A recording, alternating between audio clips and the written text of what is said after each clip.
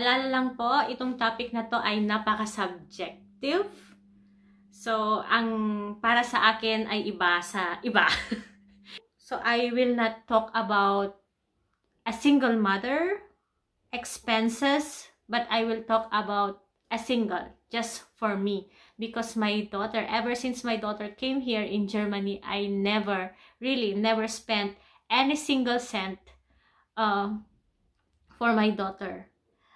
Because the government are providing allowances for the children. One is a general allowance, it's called Kindergeld, and one is a special allowance for the single mom. So food, rent, it's covered. So I'm talking about just myself alone.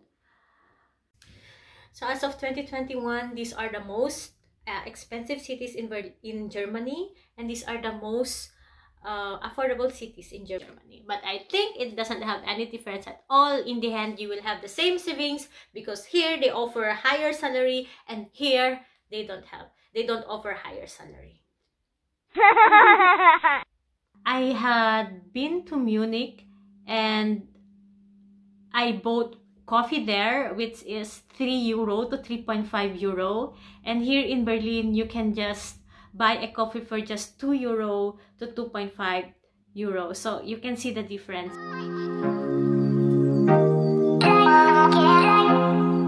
For me, I'm located near Berlin. So we are the city near Berlin. Just one station and we are already in Berlin.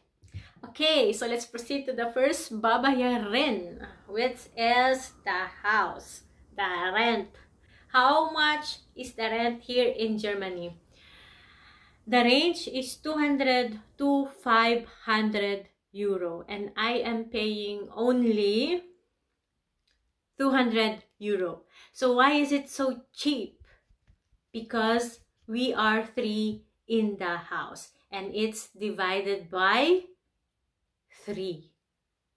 Of course, the kid, my daughter, is paying not so much as us, because we have larger rooms and my daughter have just small rooms. So nandun na po lahat, kuryente, tubig, at internet. 200 euro. Fix na po yun lahat. So let's proceed to number 2, the food. Yung food dito is, I can say, if you are so tipid, 5 euro per day is enough. So 150 euro per month is yung tipid ka. Yung kunwari bread ka lang. Tapos yung hapon mo adobo. Because one bread is just 1 euro. Mga palaman is just 1 euro. Oil is just 1 euro. 10 pieces of egg is just 1.7 euro. Imagine mo yung tag 60 pesos.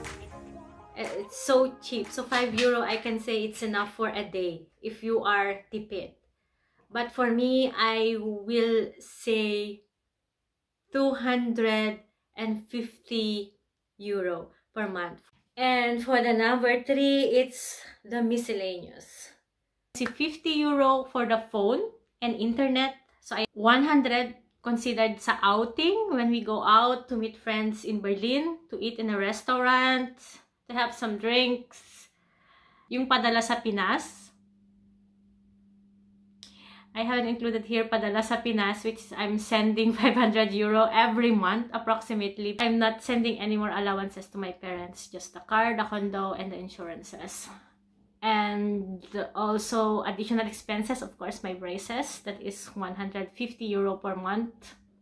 I did not include shopping and travels here because I'm getting them from my Christmas bonus and income tax return. I did not include transpo because I'm just located 5 minutes away from the hospital. So this amount is my monthly expenses.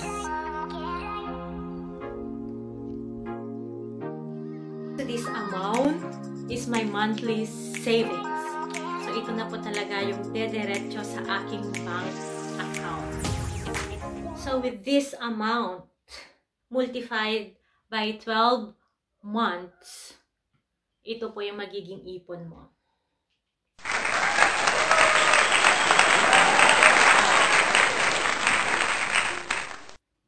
I hope you like this video. If ever this video helped you in some way, please don't forget to subscribe. And I hope I have inspired some of the nurses who will come here in Germany. And thank you. And my next video will be how did I become a registered nurse in Germany.